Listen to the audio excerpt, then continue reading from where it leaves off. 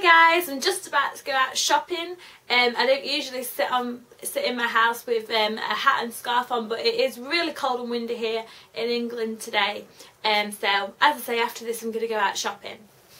Now today's Lush Cosmetics review is on the Vanishing cream, which is a low-fat face moisturiser. Now at first I was like, low fat, you know, what's that all about? But what it is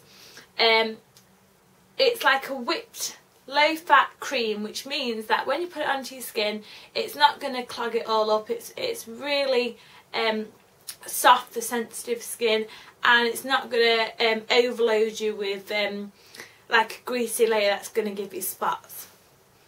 Now the smell, infused with lavender and linseed and loads of other posh, really nice ingredients. This cream was absolutely amazing. I did my usual skincare regime, which is like cleanse and tone, and then I moisturised with the Vanishing cream, and I was really impressed. It says it helps towards vanishing spots, and it's really good for oily skin, because it's a myth that people with oily skin can't use moisturiser. Now I have got a combination skin, which is also unfortunately sensitive as well, but I get oily on my T-zone, and this didn't seem to combat that at all. I used the Vanishing cream and it didn't make it oilier. It, in fact, I think helped the appearance of the redness and spots. So I really like the Vanishing cream. I did review a few days ago on the Cestriol, if I can find where I put it. Now out of the two, I do prefer the smell of the Vanishing cream, because it is, the Cestriol, that was for sensitive skin as well. That was like a whipped mousse, whereas the Vanishing cream, this is more like like a creamy lotion. It's not as thick as the Cestriol, but it, as I say, it's really light, infused with loads of beautiful smells. The lavender is the main smell. As I say, and I placed it all around my face, just a tiny little bit. You don't need a lot at all, like just a tiny little bit.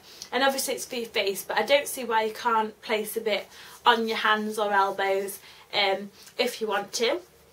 And again, with these little pots that I got from the Freshers box, these also let you get £1 off the full size. So if you are looking towards getting the Fresher box that I mentioned quite a few weeks ago, and it came in that, then you get your £1 off your full size pot.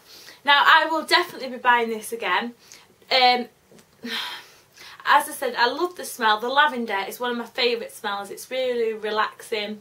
It helps soothe my skin. It didn't give me any spots. It didn't make me feel caked, like I was caked with, you know, like a really thick moisturiser. So definitely buying the Vanishing cream again. It's one of my favourites, I think, now so far that I've tried. So I'm going to try that again. Go onto my website, www.babo.tv, and I will place a written review on the Vanishing cream on there for you to have a look at. As I said, I'm definitely going to be buying it again, so thumbs up for me for this one. Thanks for watching guys. Leave me a comment, and please rate this video. I'm going to go outside now and probably get wet and pop to Lush and buy some more things for me to review. So see you later guys, bye!